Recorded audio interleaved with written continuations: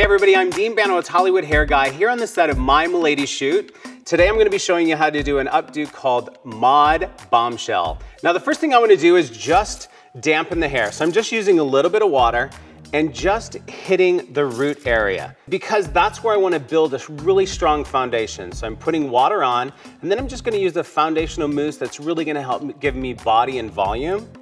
Automatically when I say mod, you know we're gonna go back to the 60s. When I apply the mousse, I love just really focusing on the root area because that's where I wanna build body and volume, and I need a concrete foundation to really support the style because bombshells don't just happen, it takes work. Now once we put the mousse on the base, you can start to blow it out. Now I just want to do a rough blowout because I don't want to smooth that texture. I don't want to do anything but build that base up. So a lot of times I'll just start on low heat and I'll just start in the front and just kind of direct this back.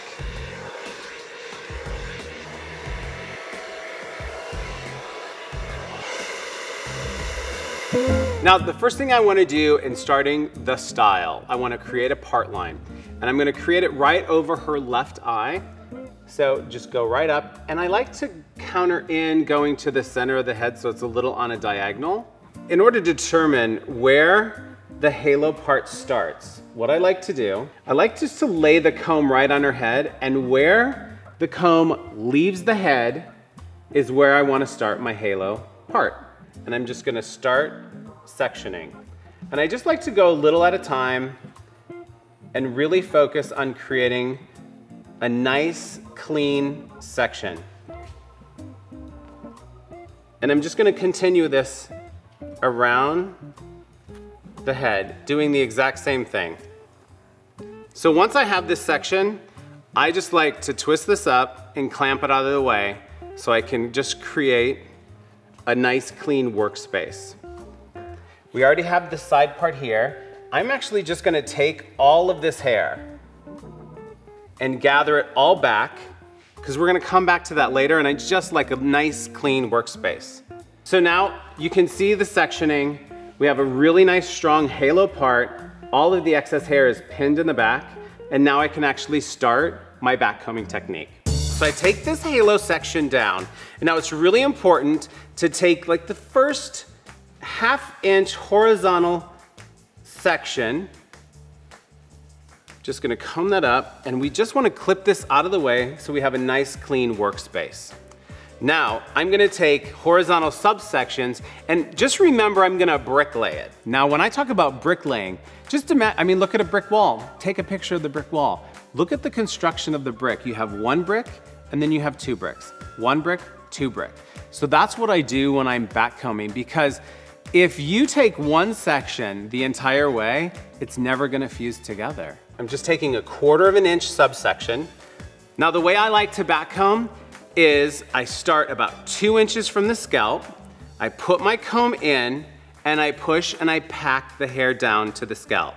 I wanna make sure when I backcomb, I do the process properly and I actually pack it down to build that cushion to create a foundation. Because you want pliable hair, but you need it to be strong. Now, this is where you can really lock in massive amounts of body and volume because you want it to stay. So once I have that section, I take a little bit of dry shampoo and I just give it a couple of blasts right on the base. And from there, this is gonna help to lock that backcombing in even more. The reason I love dry shampoo is it helps to create a really nice texture in the hair without making it sticky and gummy. Sometimes you can use a hairspray if you want. I love dry shampoo because it also absorbs any excess moisture.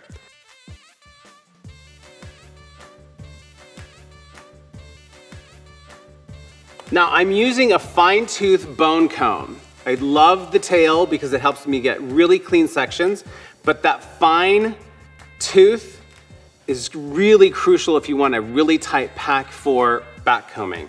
So just continue to backcomb it out.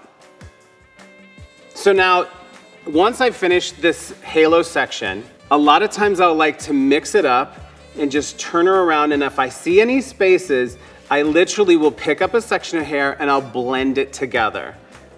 I want to make sure that I don't comb any of that backcombing out. So I'm literally just gonna take this hair, twist it up, and clip it out of my way. Because now I wanna move on to the side part. I'm just gonna drop this down. Now instead of back combing, I'm gonna back brush because I just wanna create a little bit of body and volume. I do not want these sections to upstage my bombshell. So for this, I'm just gonna take a nice narrow brush. So much like I did for this section, I'm gonna keep this section free. So I'm just gonna clip that out of the way. Now I switched this up to a brush because I just want a little bit of back combing, not as much as with a fine tooth comb.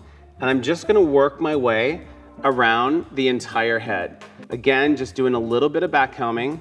And you can see these longer bristles really help to grab the hair to help push and pack that hair down to the scalp. Now, once you finish this side, you can see there's a little bit of body and volume, but not a lot. Now I'm gonna transition and start working on the other side. But remember, I still wanna clip that excess hair out of the way. And now I'm gonna do the exact same thing on this section. And just so you can see the difference, I'm gonna use a different type of clip. This is gonna be with the duckbill, so I know it's on that side. And remember again, you're working on the hairline, so be careful on how much dry shampoo you use.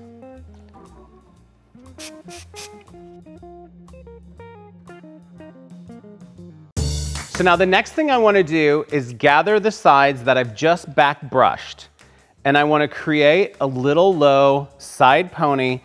Now I can focus on the bombshell body and volume to really smooth it out and get some really great glossy shine.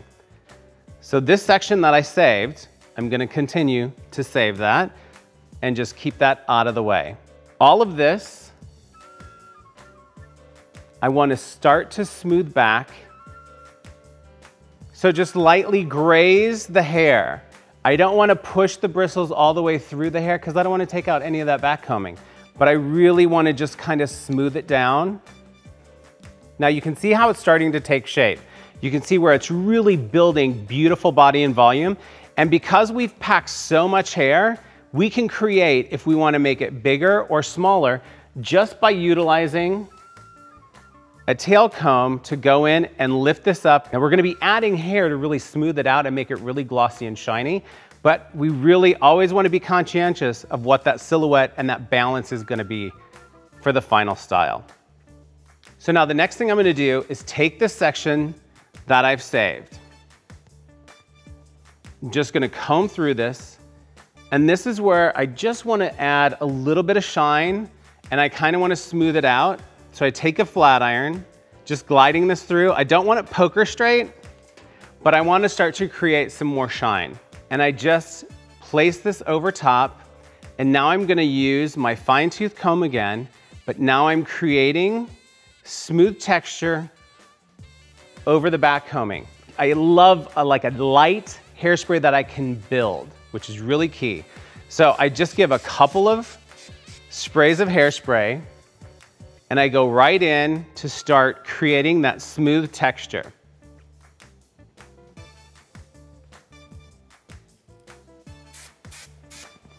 Remember, light use of hairspray frequently, so you can start to really build that beautiful, smooth, silky shine. If you don't layer it, you're gonna get sticky. And I'm not a fan of sticky. So just light spray. Now, once you get to this point, I'm gonna have her look down because what we need to do is fasten this and get it out of our way so we can work effectively on the side pieces. So with this, I'm just gonna scoop it up in my hands, much like you were gonna do a ponytail, and just kind of comb it back into place. So once you have it scooped into the pony, I like to wrap it around my finger. And this is really important because I just created a little pin curl. Now I choose where I want to fasten this based on if I want more body, less body, and then I just anchor it in with a regular, long bobby pin. And I scoop and I anchor. Now we have to do the sides. So I'm gonna come around to the side. This section that I've clipped away is what I'm gonna be flat ironing. When I flat iron, I like to go in and make quick, short movements. So there's no lines of demarcation, no bends, no buckles, and you have just really beautiful, smooth, shiny hair. So now once you've flat ironed and you're ready to actually smooth that style down, so I just like to take a little bit of hairspray and then we just glide our hands across and just start to scoop this back. And you can just gather this into a pony. And this is when, before you do your ponytail tie, I always just check my work, make sure it's nice and smooth, and you can just take a ponytail tie and fasten it. So what I like to do is just create a really simple knot. And you just anchor it in and push. I purposely do the knot a little offset so it's not completely symmetrical and right in the back. Because a lot of times you have to consider what they're wearing. If they're wearing, you know, a sleeveless gown or if they have a collar or anything like that, you always have to be aware of it. Plus, it's all about your balance and your design. Now, this I just like to hook in and anchor it up. Hook and anchor. This portion, I'm not gonna pin because that's where I wanna fasten my fishtail braid. So I need a little space, I need a little hair cave, if you will, to put the end through there so I have a place to wrap. So now once I've checked my balance designed, I make sure it's the direction I want it to go. Here's a couple of little tips that I use constantly when I do stuff on camera, but trust me, you can use it for weddings or any special events. It's really, I wanna say it's like your secret weapon, just FYI. And it's powder.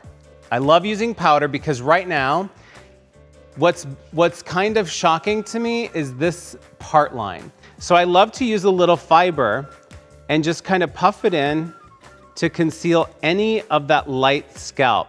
Now I don't want to put a ton of product on, but I just want to do a light dusting just to knock down the whiteness of her scalp.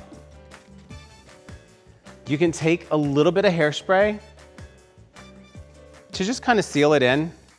Not a lot, just a little. You don't have to worry about it running if you're sweaty because it's a really fine powder. So now I'm gonna use a pre-done fishtail to finish off the style. Now I just like to use an alternate color because it's a juxtaposition with your Bombshell Smooth and the Mod Fantastic New Age Disheveled. So you can see at the very top, I just did a loop, tied it with a ponytail tie, and this is really perfect for anchoring because I'm gonna utilize my bobby pins and just fasten it into the little hair cave that I left open specifically for this. So for this, I'm gonna utilize my matte bobby pins into the fishtail. So once you have the fishtail anchored in your little hair cave, this is where you have a ton of options to really have creative freedom.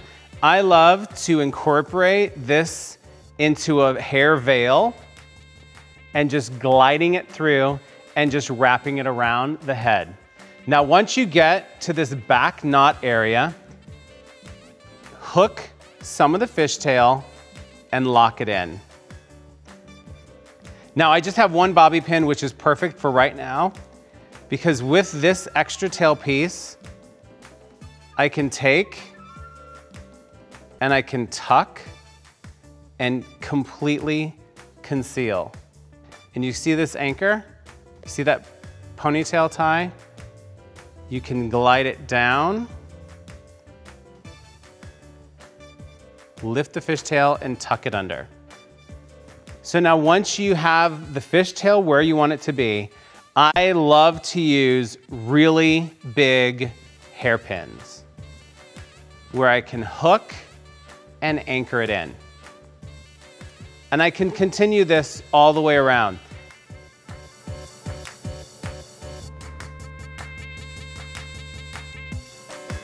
So anytime you have a little bit of a fishtail that sticks out, I just use the hairpin, anchor it in to really create a nice smooth texture.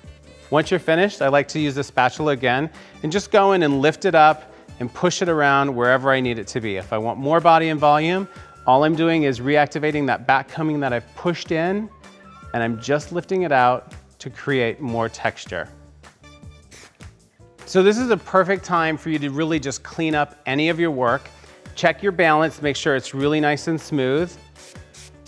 Because the fishtail is an extension, if you feel like it's really frizzy, what I like to do, just take a scissors and trim it up. It's not her hair, she won't miss it. Now, just to recap what I've done, we've created a lot of body and volume for that bombshell look. We have the disheveled fishtail, which is that modern flair. Nice, smooth back brushing done on the bang area, all fastened, put together, balanced design is all ready to go. And so this is our final reveal. One thing that I love to do when I do this on clients is once you take everything off, have them stand up. Stand up for me, would you, doll? And this is a great way to just check your work. You're at eye level. If there's any pins that need to be just tucked in. And again, this is the perfect Mod Bombshell. I am blessed with a really amazing job. I work with celebrities, I work on television and film, but this is the key.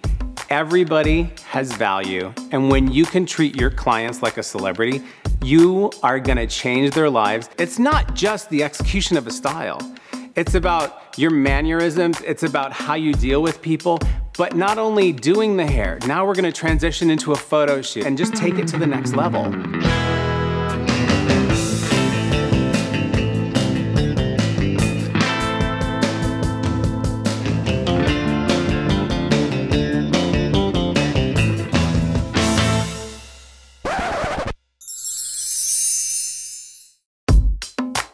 Okay, now I'm gonna show you how to prep a fishtail braid. I just have a piece of extensions. I'm gonna use blonde hair because it's easier to see. I just have these little T-pins that I like to anchor that extension down so it doesn't move. I split the section in two pieces, and I just started a little bit so you can see how it starts to crisscross. You take a section from the outside, cross it over, and incorporate it into the other section. Always remember to take from the outside and crisscross in. The larger the section you use, the thicker the braid is gonna be. The finer that section, it'll start to look more like a fishtail, the actual bones of a fishtail. So from the outside, in, and crisscross. And because I have really big hands, I just like to hold it just like this. That way my index finger and my thumb can do the separation and it can crisscross. Once I crisscross, I slide that section down just to separate so I don't have any tangles. I just continue this process. Outside, scoop in, small section, crisscross, hold, and separate out.